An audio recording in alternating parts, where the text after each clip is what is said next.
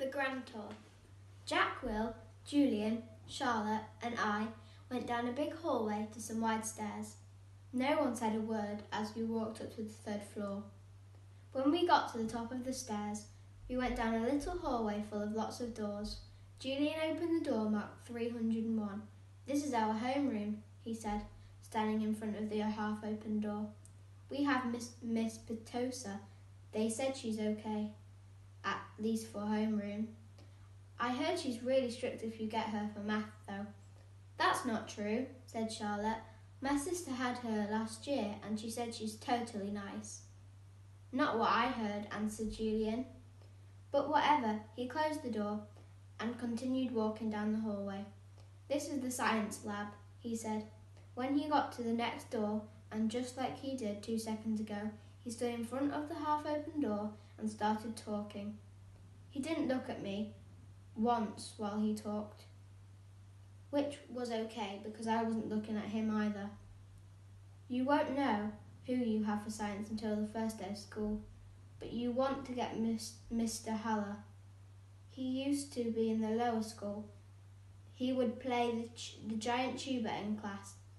"It was a baritone horn," said Charlotte. "It was a tuba," answered Julian, closing the door.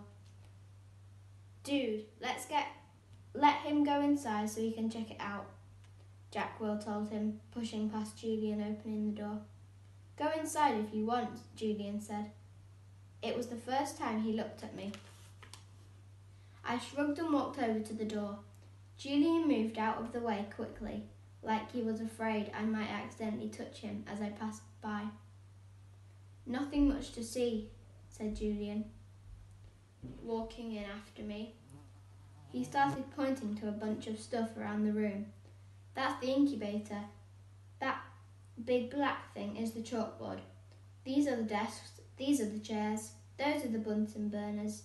This is a gross science poster. This is chalk. This is an eraser." "I'm sure he knows what an eraser is," Charlotte said, sounding like a little like Via.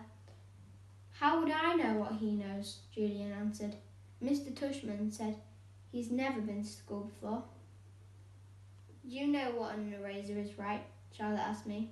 I admit I was feeling so nervous that I didn't know what to say or do except look at the floor.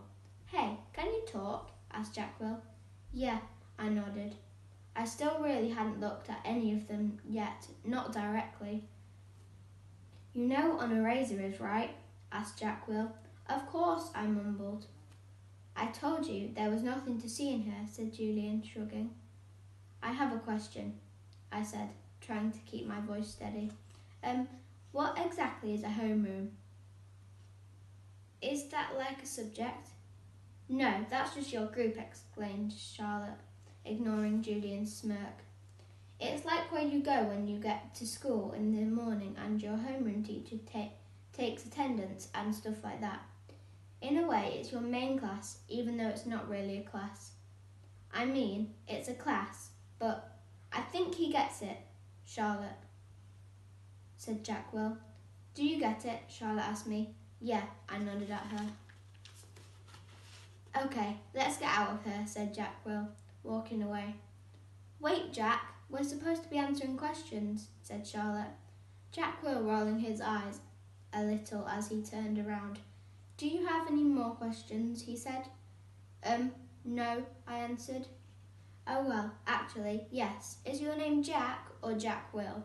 "Jack is my first name, Will is my last name." "Oh, because Mr. Tushman introduced you as Jack Will, so I thought." "Ha, you thought his name was Jack Will," laughed Julian. "Yeah, some people call me by my first and last name," Jack said, shrugging. "I don't know why. Anyway, can we go now?" "Let's go to the performance space," said Charlotte, leading the way out of the science room. "It's very cool. You'll like it, August."